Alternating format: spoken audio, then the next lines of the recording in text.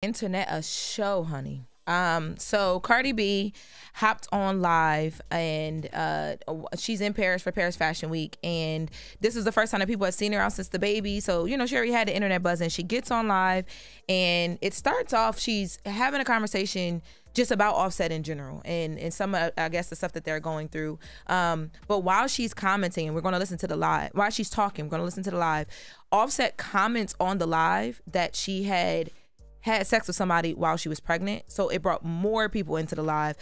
Let's take a listen to Cardi on live talking about Offset and him being a narcissist.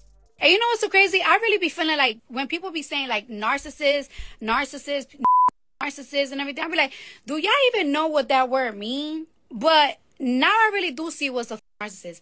You know what's so crazy? I find it so crazy, right? That a nigga think that they could just buy a bitch. You know what I'm saying? I love me, but you can buy me no more, mother. And it's so crazy that a think that that's enough. It's not enough, honey. It's just not enough. And then Cardi started to go into the fact that Offset is, according to her, threatening court wars. Like he's starting to take stuff back. Let's take a listen to that. Think that they could on anything, but when I start talking to niggas, you want to play those games with me? We gonna play them games too. Since you want to threaten me, talking about you want to take my shit. You want to take my shit because I'm moving on? Move on. Why can't you move on? It's no fun when mama got the gun, right? It's no fun when I'm slanging right? Now we're going to court war, right? Get off my phone. I don't give a I'm tired. So she's saying get off my phone because as she's on live, somebody is calling her repeatedly because it keeps shutting the live off. But I was very confused because I'm like, take your stuff. Cardi is like, she got money, she got bread, she could buy her own stuff. So I don't even know why that's like a conversation, but they probably got stuff together. You got to think like land and property and homes, maybe businesses. Yeah. And she could get all that on her own if she wanted to. So I don't know. Okay, we're going to get into the conversation of just the argument in general. But then she continues. So then she starts talking about the fact that, because now at this point, everybody on Twitter and the internet is having a conversation about the fact that Offset has accused her of sleeping with someone while she was pregnant with his child. So she goes into the having sex with the ops conversation. Let's take a listen. I just want to let my know one good right? I don't give a if a talking about, oh, I'm gonna expose you, or I'm gonna put them text messages that so through your phone. I don't give a I will expose my own tea. I don't give a I don't care. You should be happy that I'm a real gangster ass bitch. At the end of the day, so one thing I'm not gonna do to you ever is entertaining them, your ops that be in my DMs trying to suck my I will never do that, because the op to you is that wants you dead. And I don't want you dead because my kids love the out at you. No, I don't have to do that I just got better than you. It was a lot yesterday, y'all. It was a lot. A whole lot. And it continued into the comments. They got into the comments, and she was talking about, like, you know, to Offset, like, you keep calling me and you was blocked all weekend. You had to DM me. He's like, I already won. You the baby mom. Like, it was a whole lot. It was nasty. Yeah, I don't like seeing any of that play out over social media. Like, you know, these strangers don't need to be privy to any of that information. You know, call each other, meet up and curse each other out. Like, you know, y'all are adults with kids. Like, have that convo amongst each other, because I feel like when the emotions wear off, like today, like the next day, both of them got to regret airing each other out on social media.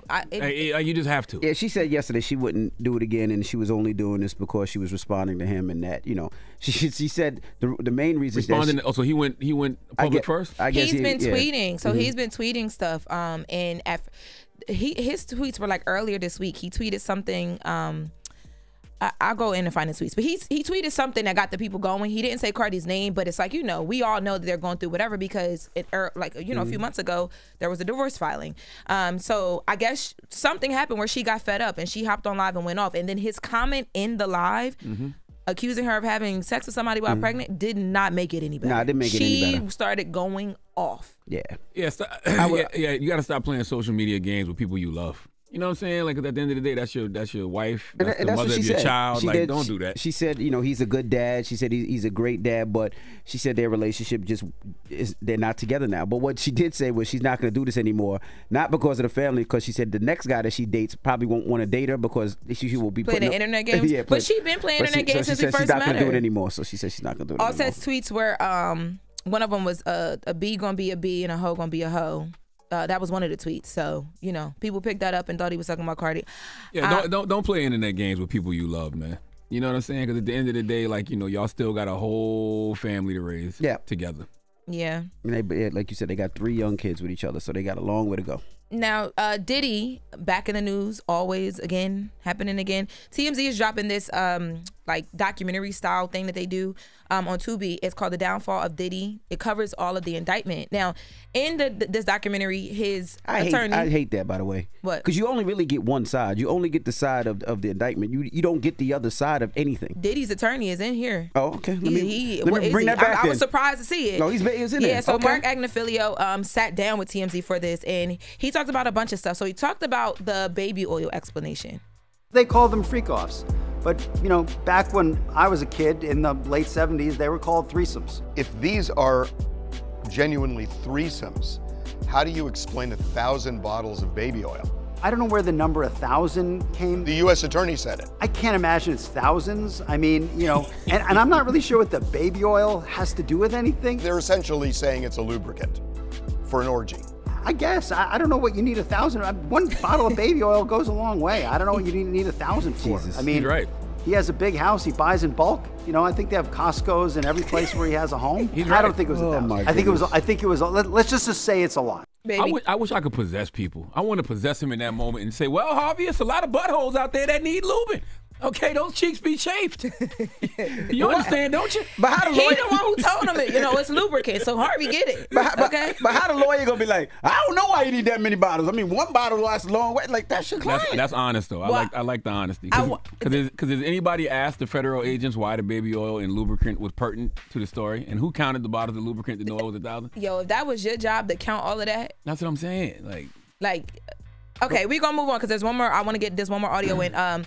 So they also talk about the actual case and the trial when it happens, what's going to happen. And Diddy's attorney is saying that Diddy is going to testify and wants to testify on his own behalf. Let's take a listen. I don't know that I could keep him off the stand. I think he is very eager to tell his story, and I think he will tell every part of his story, including what you see on the video. So I expect it's going to be explained by the both of us. He has his story, and he has a story that I think only he can tell in the way he can tell it in real time. And it's a human story. It's a story of love. It's a story of hurt. It's a story of heartbreak. I mean, when he describes that relationship, the word he uses more than any other word is heartbreak. Man, it sounds good with that music behind it, but I don't know, y'all. I'm a little nervous about Diddy getting on the stand. Shoot, I think he should take the stand. I never understand any of these cases when folks don't take the stand. If I was facing all these charges and I believed I was innocent, I'm taking the stand. Even if, you know, in his situation, I think him taking the stand and telling the truth is a good thing because the truth don't need no defense, only witnesses. And I'm going to be, you know, my number one eyewitness in a situation like that. And I think he should take the stand and tell the truth. Talk about all your addictions. Talk about, you know, how the industry got the best of you. You know, talk about why you need all of the lube. But the only problem with not a dry butthole in the building. Period. Stupid. The only problem is with taking the stand is when you take the stand and you're getting cross-examined, you have to make sure that your client can have a cool, calm composure, that he's not showing, you know, snapping back. He might not. He might cry. He might break down. But then, gonna need to see but there's a possibility that Diddy might snap back. That he might say something back. He might clap back or something. Yeah. Because everything we've been seeing, according to the prosecutors with the outreach to these witnesses or whatever, it's still given... it's bad boy, baby. You don't know who you talking to. He can't do that on the stand. No, he can't. Not with them. I'm sure they're going to have some of the witnesses. And, you know, I assume Cassie may take the stand, too. That's not confirmed. I'm just assuming that. But I also want to mention 50 Cent. He has his Diddy oil that he's been posting about. This isn't a real product. He's just being funny. But he has his documentary that he's going to be doing with Netflix as well, too. So that'll be coming as well. Take the stand, man. Take the stand and tell the truth. Straight up. Especially if a person like Diddy who claimed to be a man of faith. Right, who claim to believe in God the way he believes in God. I want to give take you the stand and tell the truth. I printed this Diddy oil out for you. And then it's how people understand the truth, right? Because somebody he might say something. Understanding of the truth. It's not, because people can take the truth differently. You can say something which means it. You know, we all know. You can say. There's only one way to take. I like buttholes. Okay. We gone. Okay. Or what about begging the peg? Begging the peg. I was begging for a pegging. You see? That'll hit harder than anything Johnny Cochran ever said in the courtroom. So I guess if the glove don't fit, it must have quit. Oh. I was begging for a pegging. That's what you would say on the stand? What? Man, please.